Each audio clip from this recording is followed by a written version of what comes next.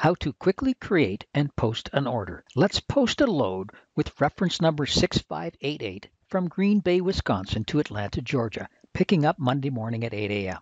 The freight is 5 pieces and 9,000 pounds, and it needs to run nonstop. Do the following. Go to the Orders tab and the Orders grid. Click on the Quick Create Order at the top right of the grid. Enter Green Bay, Wisconsin, or any zip in Green Bay as the pickup. Enter the pickup date time as Monday at 8 a.m. Enter Atlanta, Georgia, or any zip in Atlanta, Georgia as a delivery. The system will convert the zip to a city. The system will determine the distance between the two centers as well as an estimated date and time for a single and team driver based on the average speed of your smallest vehicle class. Change the vehicle class to be one that can carry 9,000 pounds. The system will recalculate the estimated dates and times based on the average speed of the chosen vehicle class.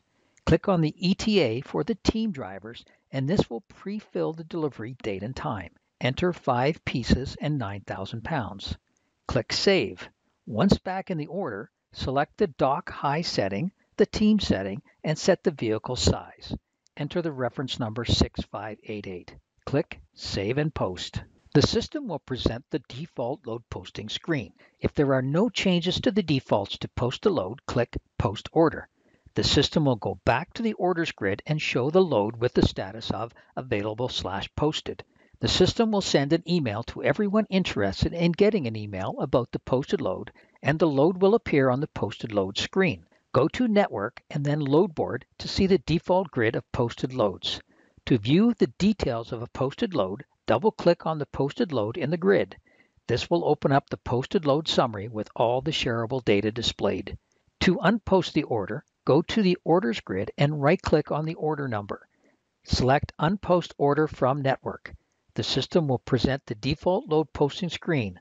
Click Unpost Order. The system will go back to the Orders grid and show the load with the status of available/removed, and the order no longer appears in the posted orders grid. Let's go back and do the same process, but slower with more explanation. Do the following. Go to the Orders tab and the Orders grid. Click on Quick Create Order at the top right of the grid. The first pickup type should be City Center. If it is not, watch later in this video on how to set the default selection as City Center. You can choose from Customer. The system will search your customer database as you start typing in the customer name. Any carrier. The system will search the shared carrier database as you start typing a name. Preferred carrier. The system will search your preferred carrier list as you start typing a name. Business unit. One of your company's business units. City Center. Start typing a city or enter a zip or postal code. Zip. Enter a zip or postal code. Location. This will search the global address list managed by the system. Choose customer Fiat in Tipton, Indiana as a pickup. In my test system, I have hours of operation set for this customer record. Note that if I select a date time that's outside the hours of operation, the system will warn me. Enter the pickup date time as Monday at 8:30 a.m. Enter Miami, Florida, or any zip like 33155 for Miami, Florida as the destination. The system will determine the distance between the two centers as well as an estimated date and time for a single and team driver based on the average speed of your smallest vehicle class. Change the vehicle class to be one that can carry 9,000 pounds. The system will recalculate the estimated dates and times based on the average speed of the chosen vehicle class. Click on the ETA for the single driver, and this will pre-fill the delivery date time. Enter 5 pieces and 9,000 pounds. This data is optional, but many consider pieces and weight to be critical for bidding on a load. The dimensions are also optional, but the more freight information you can provide when posting an order, the better. Commodity is optional. The only significance of choosing a commodity is if the freight is hazardous. Choosing a hazardous commodity type will set the posted order to be tagged as hazardous. The remaining fields on this screen have no impact on a posted load. If there are stop notes copied from the customer's special instructions, you can set a note to be shared.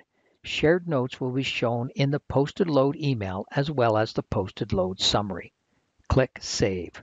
Once back in the order, select the dock high, the team, and the vehicle size. Enter the reference number 6588. None of the other settings are applicable here. If you want to see a map of the route, click the Toggle Map blue button in the Order Events heading.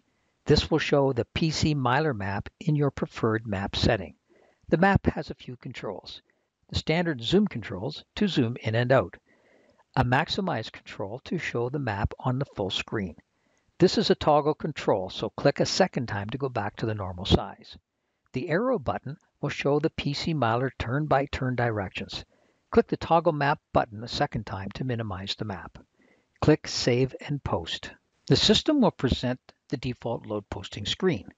Notice that shared stop notes will appear here as well.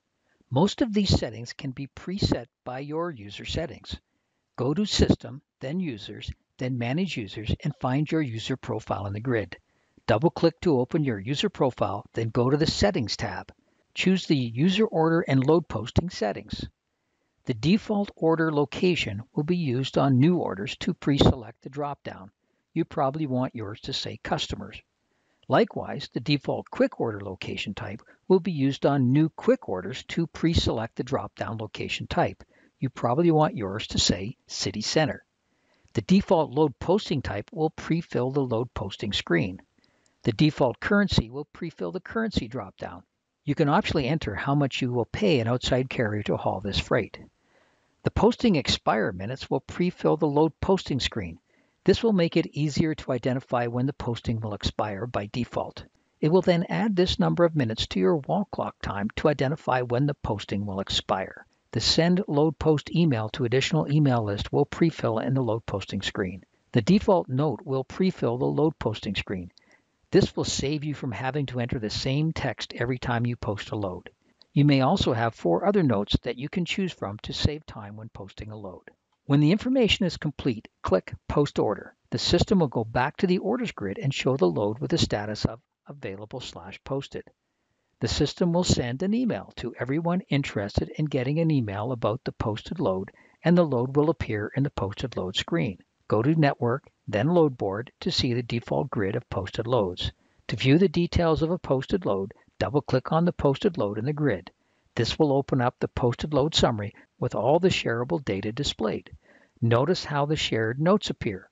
To unpost the order, go to the Orders grid and right-click on the order number. Select Unpost Order from Network. The system will present the default load posting screen. Click Unpost Order. The system will go back to the Orders grid and show the load with the status of available/removed. And the order no longer appears in the posted orders grid. To keep your orders grid clean, you should cancel old loads off the system. Right-click on the order number and select Cancel Order. You can optionally select a reason why the order was canceled. If you want to see the canceled orders, choose the canceled status in the order selection filter. To practice, you should do the following. First, go to your user profile and set your defaults for load posting. Then practice. Practice posting an order using the quick Create Order button. Unpost the order, cancel the order, repeat. If you do this several times, you will become proficient at quickly posting and unposting a single pickup and delivery order. The next video you should watch is how to add stops to an order. This will let you post orders with multiple pickup and delivery stops.